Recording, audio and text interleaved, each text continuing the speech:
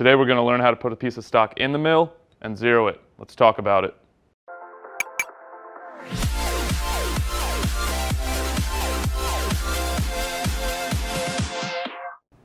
Now we have an aluminum stock hand tightened in the vise, and we will use our dead blow hammer to hit the stock itself and the handle on the blue part, not this handle part, and repeat as necessary to ensure the stock and the parallels underneath cannot move.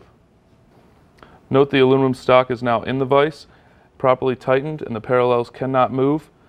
Note the parallels are also up against the vise itself. Here are some other parallels. They come in all different sizes to properly raise your stock up from the vise for through holes and etc. So now we're going to set an origin on the part, also known as zeroing. There are three ways. This first way is using a drill chuck and a pointer.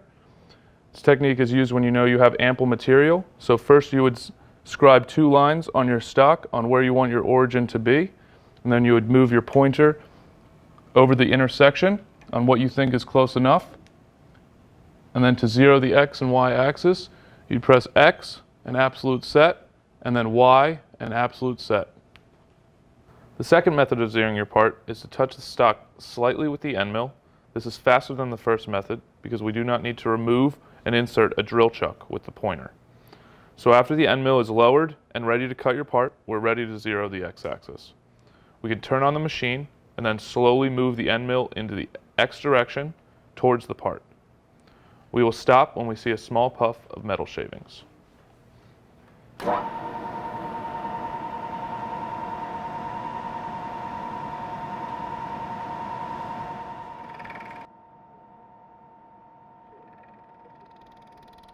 can now turn off the machine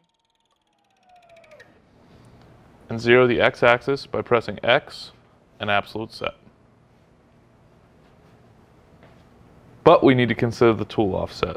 The tool offset is the radius of the end mill. In our case, 0.25. So after raising the end mill above the part, we can move in the X direction towards the part by 0.25.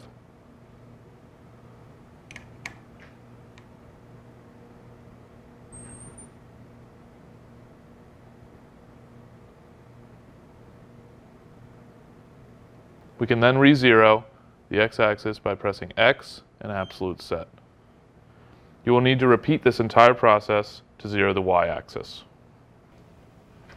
The third way to zero your part is to use an edge finder. This is the most accurate and most common way. The edge finder also uses the drill chuck. So with the edge finder now properly set up next to your part, we're ready to turn on the machine.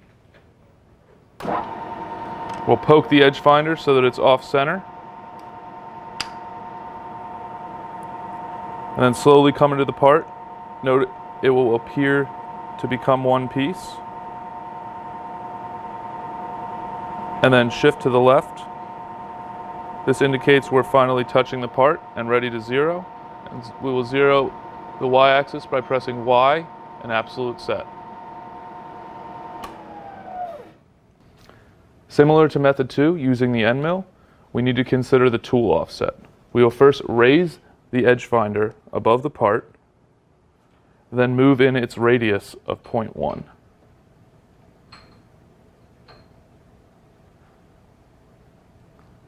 To then re-zero again the Y by pressing Y, an absolute set.